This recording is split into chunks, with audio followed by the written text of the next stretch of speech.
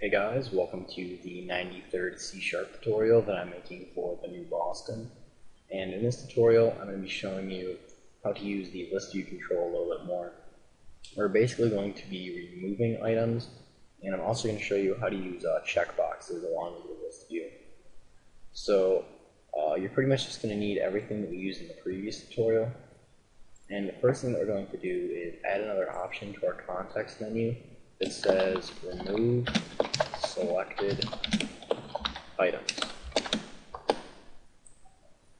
So now we're just going to double click on this so that it'll create an event handler for when we click on this. Alright, and we're basically just going to copy this code right here because we can use the remove method inside of the ListView item class. So since there is a remove method inside of the ListView item class, we can just do lvi.remove. And this, it just removes the item from its associated system.windows.forms.listView control. So basically, it will just remove this item from the ListView. So it'll go through every item that is selected, and then it will remove the selected items. So now when you debug, we just add a few items here.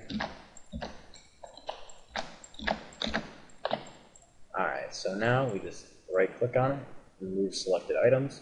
It'll remove one item, or it can remove multiple items. You can also remove a whole bunch of items at once, or every item inside of the ListView at once.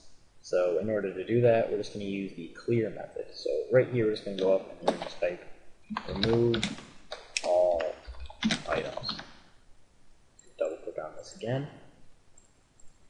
And there's a clear method inside the ListView class, so we can just do listview1.items.clear, and this will basically just remove all of the items inside of this items collection right here. So every item that is in the ListView, it will just be removed or deleted. So now, no matter how many items that we have inside of our ListView, it will remove them all, even if we don't have them selected. So when we click this, it should remove them, even though we don't have any items selected. Yep. Now I'm going to show you how to add checkboxes to your ListView. And in order to do that, just go over to the Properties panel and change Checkboxes property to True. And basically this will just put a little checkbox right in front of your ListView item.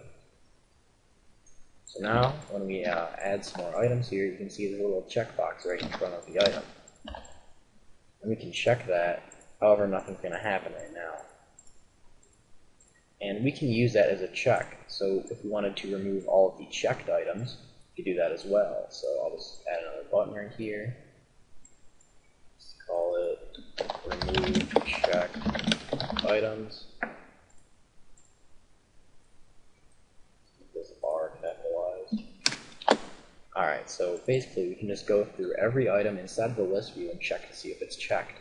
And if it's checked, then we will remove it. So we're just going to say for each ListView item, LVI, in ListView, then we're just going to remove it.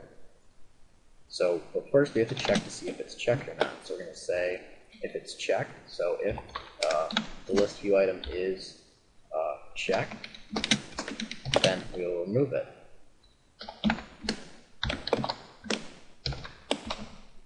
Alright, so now we're going to debug here, just add a few items. We check this item, it should remove it. We check both these items, it should remove both of them.